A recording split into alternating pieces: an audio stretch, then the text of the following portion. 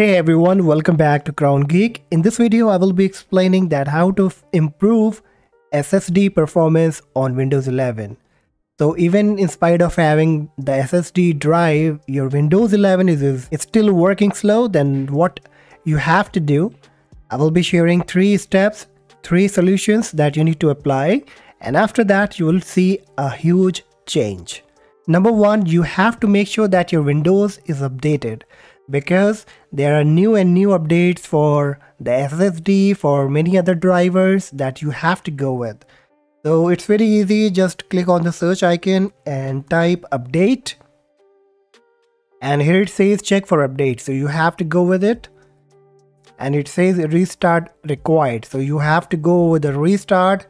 There are many pending update that can really fix the problem that the SSD is working slow in spite of it should work very faster, right?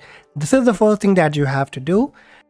Now next, what you have to do, just click on the search icon and type power plan and choose this option, choose a power plan, and here on the left and top you will find choose what the power button does. Okay, click on it, and then you will find an option here, turn on fast startup. Okay, so you have to just enable this option. If it's already enabled, then it's fine. If not, then you have to go and enable this. So in order to enable it, you will find an option, change settings that are currently unavailable. Click on it and then select this option, and from here click on save changes. Okay, so once done, now the last what you have to do is that you have to maintain the startup application on your Windows 11 PC.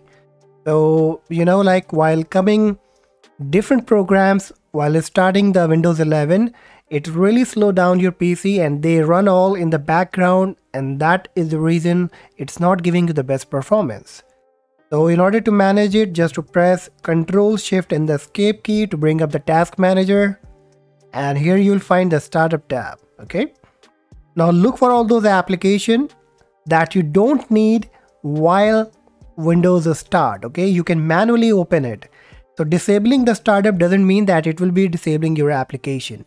It will just disable the startup so that it won't come up along with the Windows 11. Okay, you can manually start anytime.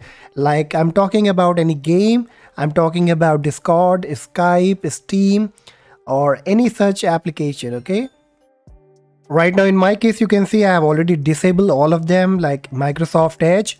I don't want that it should come along with the computer, so I disable the Steam, Team, Discord, and update.